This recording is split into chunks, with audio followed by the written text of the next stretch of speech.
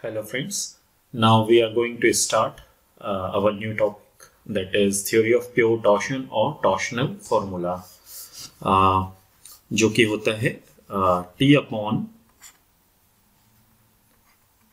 upon G is equal to tau upon R is equal to G theta upon L, where T is nothing but torque or twisting moment, J polar moment of inertia, tau maximum shear stress, or radius of shaft, G G आपका हो गया है modulus of rigidity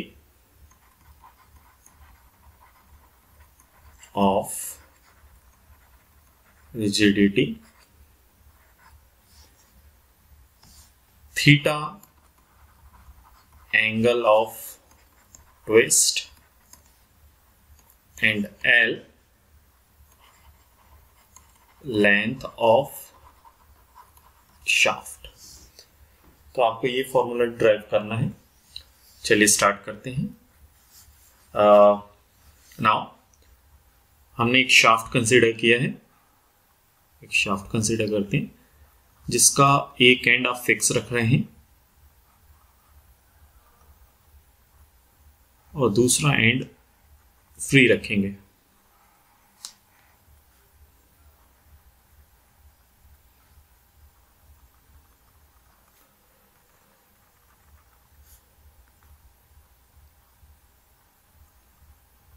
ये इसका side view है. हमको circular solid shaft लेना है तो साइड व्यू दिखा रहे हैं. Subjected to a torque T on free end.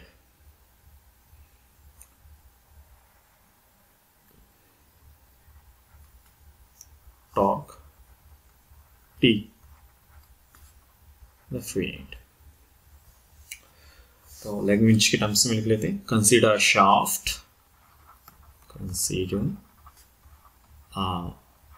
shaft of radius capital R and length L is subjected to a torque capital T on the free end, and other end is fixed. Now अब हमको एक line consider करनी है. Late line capital AB be the line on the surface of shaft, and parallel to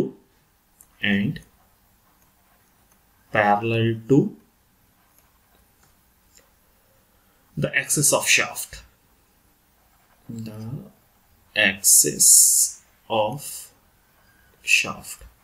तो हमने एक line ली है, line E B. ठीक, तो इनिशियली लाइन ए बी जो कि शाफ्ट के सरफेस पे है और जो कि पैरेलल है एक्सेस ऑफ शाफ्ट के। बिफोर आफ्टर ट्विस्टिंग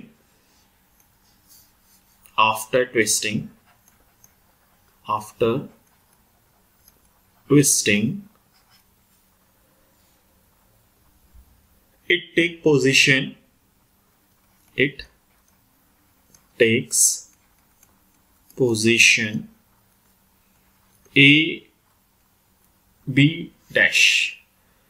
तो ये लाइन यहां थी हॉरिजॉन्टल, अब इसकी पोजीशन कुछ B डैश कुछ यहां पे है, इसको प्रोजेक्ट कर दीजिए इधर पे, ये आपका B डैश है और B की पोजीशन कुछ यहाँ थी। तो इनिशियली ये मान लीजिए अगर सेंटर था तो B पॉइंट इनिशियली यहाँ था, अब जो कि शिफ्ट होके यहाँ पहुँच गया है। तो इसको एक एंगल एज्यूम कर लेते हैं, ये एंगल फाई है, एंगल फाई, और ये एंगल थीटा है। तब the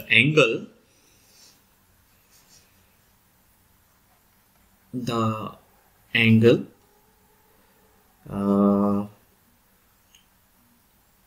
B dash A B is equal to phi represents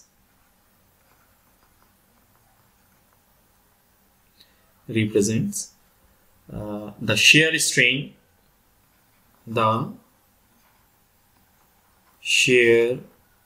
strain of shaft material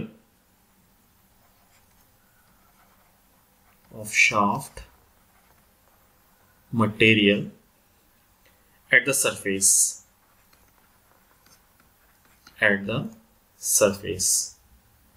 and angle BOB dash, O यहाँ पे is equal to angle theta. It is nothing but it is angle of twist. Now from figure, tan phi is equal to, कौन सा figure ले रहे हैं first, ये B dash A B angle ले रहे हैं, tan phi is equal to BB dash upon AB। देखिए अगर ये एंगल है ये, तो ये परपेंडिकुलर हो जाएगा, ये बेस हो जाएगा, ये हाइपोटेनस हो जाएगा। तो tan phi is equal to perpendicular upon base, तो हमने ये ले लिया। तो BB dash is equal to BB dash upon length हमने कितनी मानी है L, तो ये L आ जाएगी। ठीक, अब आपको कैलकुलेट करना है BB डैश। तो BB डैश से पहले हम देख लेते हैं कि ये जो फाई एंगल है वो बहुत छोटी वैल्यू है। Then for small value of phi,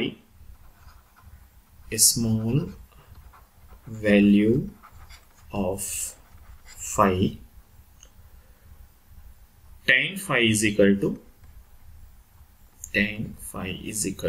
phi. So we can write, अगर एंगल स्मॉल हो तो tan की जो वैल्यू होती है वो एंगल के बराबर होती है।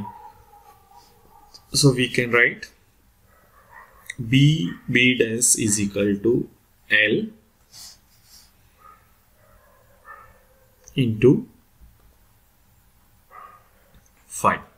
इसको कोई इक्वेशन आप मान सकते हैं, ए ले लीजिए।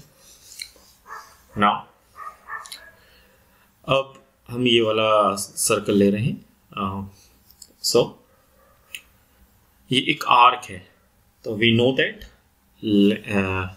arc is equal to arc is equal to angle into radius। तो आर्क है आपकी B dash is equal to angle बना रहा है थीटा और रेडियस हमने एज्यूम की है आर, कैपिटल आर रेडियस है। सो इसको आप मान लीजिए B. From equation number A and B, from equation A and B,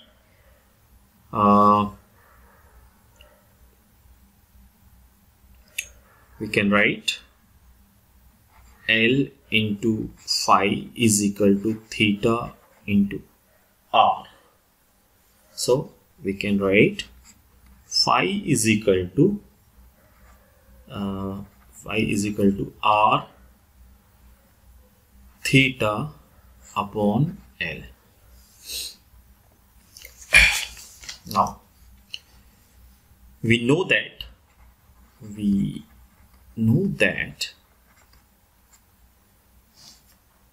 shear modulus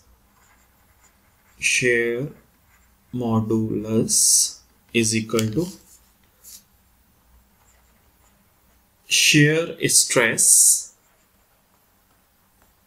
upon shearing strain।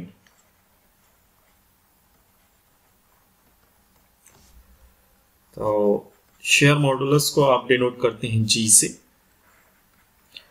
Shear stress को हम डिनोट करते हैं टाउ से, और शेयर स्ट्रेन को डिनोट करते हैं फाई से। तो शेयर स्ट्रेन की वैल्यू आपने निकाल ली है, शेयर स्ट्रेन की वैल्यू, फाई की वैल्यू हमने निकाल ली है।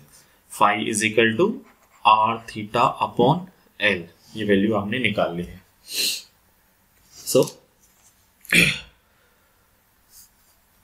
वैल्यू पुट कर दीजिए, G is equal to tau upon phi की वैल्यू है are theta into L. Now we can write tau upon G is equal to are theta upon L, और tau upon are is equal to ji theta upon L. सो एक relation आपको यहां से मिल गया।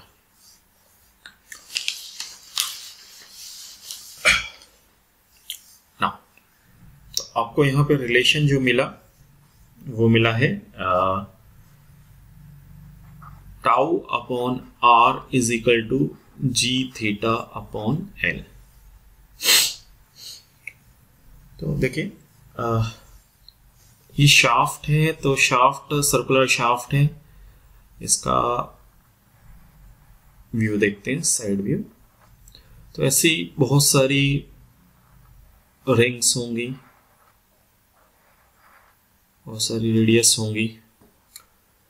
Are आपकी maximum radius है, are ये maximum radius है, और यहाँ पे जो स्ट्रेस की वैल्यू आ रही है वो है टाउ। देखिए जो जी टर्म है वो एक कांस्टेंट वैल्यू है, थीटा एक कांस्टेंट वैल्यू है, आर कांस्टेंट वैल्यू है। Means ji tau is directly proportional to are. तो अगर वर्डिंग्स में लिखना चाहें तो आप लिख सकते हैं shaft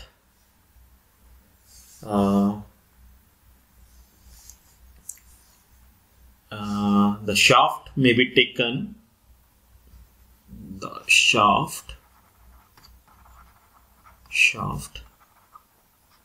may be taken to consist of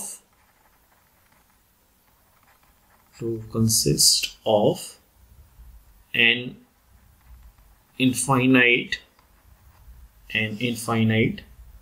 number of elemental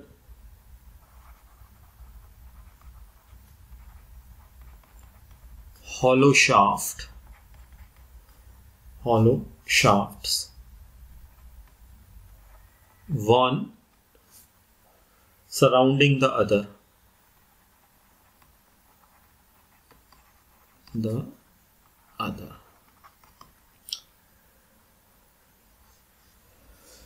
At for interior cylinder, for interior cylinder at a radius r, at a radius small r, be considered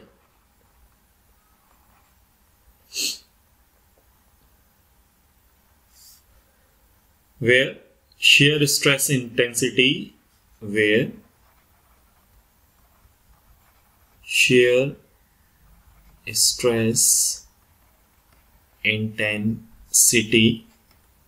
is q, small q, at radius r, at radius small r, means अगर एक shaft है, circular shaft है, यहाँ पे हमने एक interior cylinder लिया है जो कि सेंटर से r डिस्टेंस पे है, तो रेडियस हम r एज्यूम कर रहे हैं, यहाँ पे shear stress की वैल्यू है वो q है.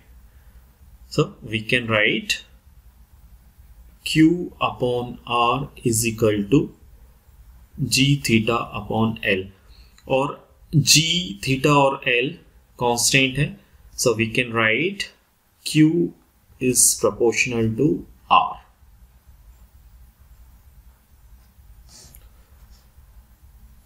So since g theta and l are constants,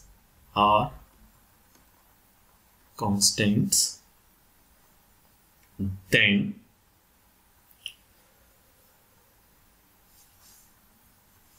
the shear stress intensity,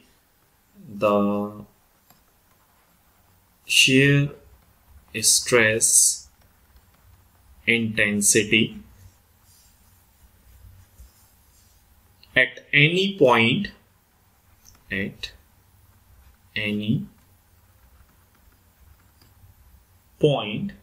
is proportional to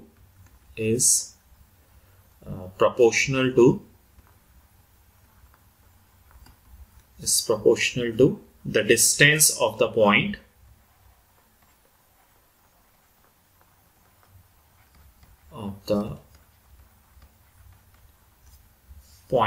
from the axis of the shaft,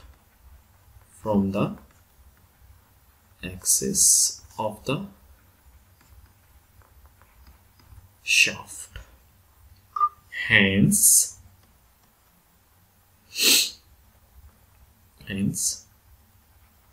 the shear stress is maximum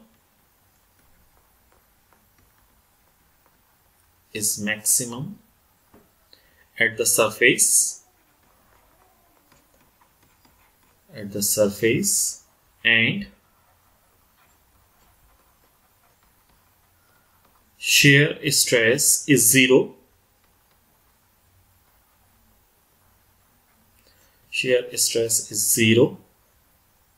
at the axis of shaft.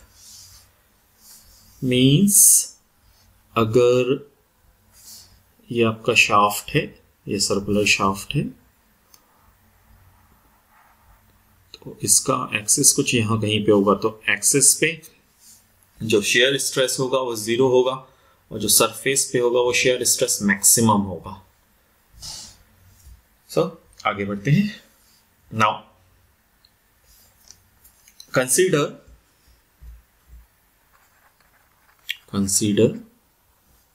an elemental area elemental area at a distance r,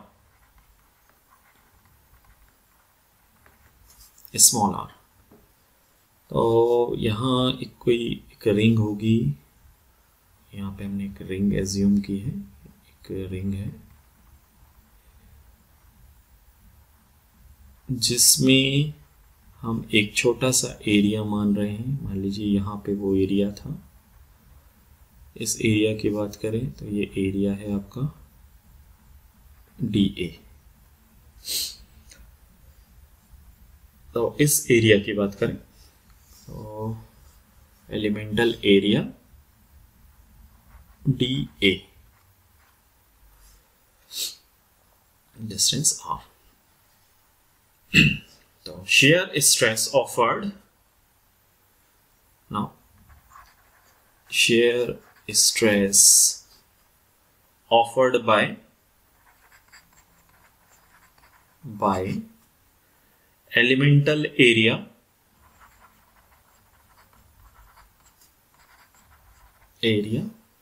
is equal to, हमने assume किया value थी Q जो shear stress की। तो अगर हम relation देखें तो R Q is equal to R upon R into tau. ये कैसे?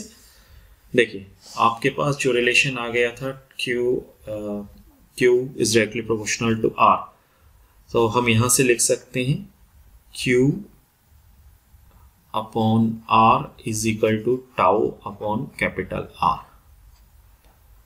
इस रिलेशन का हम यूज कर रहे हैं। तो Q is equal to R upon R into tau.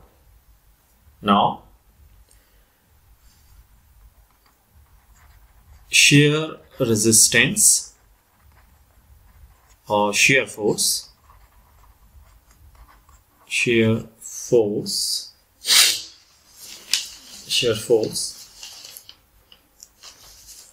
offered by elemental area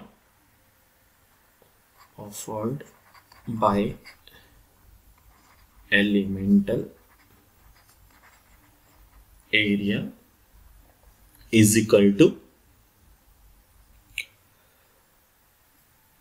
हमने एज्यूम किया ये है DF, जो शेयरिंग रेजिस्टेंस की बात कर रहे हैं, is equal to sharing area,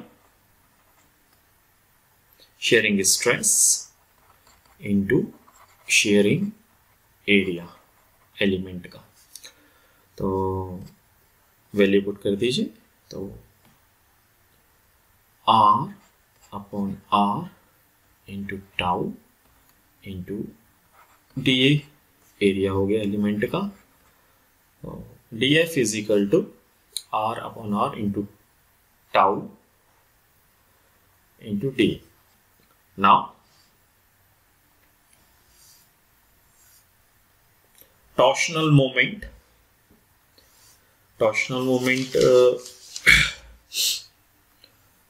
या मोमेंट ऑफ रेजिस्टेंस बोल दीजिए, टॉर्शनल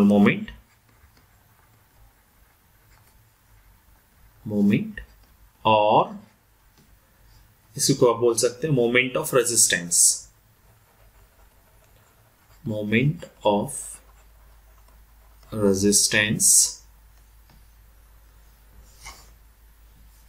by elemental area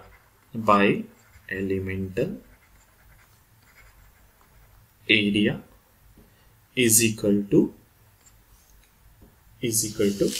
ये हो जाएगा आपका, इसको आप डिनोट कर दीजिए dt से, dt is equal to df into r। तो मान लीजिए कोई यहाँ पे शेयर फोर्स लग रहा है और इसका जो रेडियस है, इसके परपेंडिकुलर डिस्टेंस है वो स्मॉल r है, तो dt is equal to df into r हो जाएगा आपका। आप लिख सकते हैं df की वैल्यू पुट कर दीजिए, तो df की value r upon r into tau into dA, ये तो आपकी df की वैल्यू थी r, तो dt is equal to dt is equal to tau upon r into r square into dA. Now total की बात करें, ये तो एलिमेंट की बात हो रही थी, तो total moment of resistance, total moment of resistance offered by cross section of the shaft, cross section of the shaft. तो टोटल मोमेंट को, टॉर्शनल मोमेंट को T से डिनोट कर रहे हैं, कैपिटल T से, इज इक्वल टू, तो सबका समेशन हो जाएगा, तो tau upon r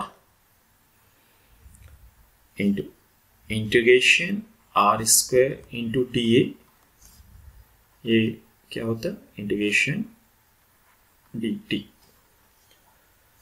so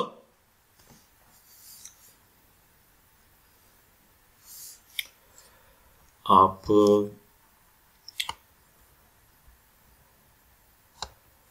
total moment of resistance offered by cross section,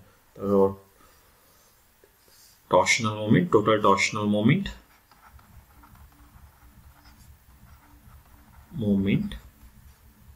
T is equal to tau upon r into integration r square into dA. Now we know that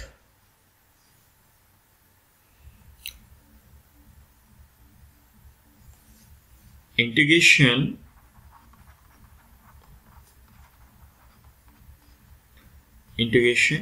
r square into dA is nothing but polar moment of inertia.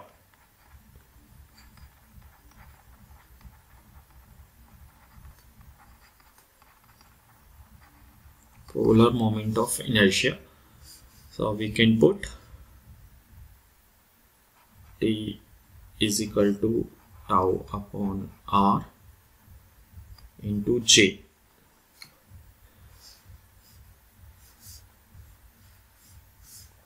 तो इसको लिख दीजिए T upon J is equal to tau upon r. आप देखेंगे यहां से आया था tau upon r is equal to ji theta upon l, इसको इक्वेशन नंबर 1 दे दीजिए, और जो यहां नई इक्वेशन आई है इसको आप इक्वेशन नंबर 2 दे दीजिए. तो from equation 1 and 2, so T upon J is equal to tau upon R is equal to G theta upon N. This is a torsional equation or torsional formula.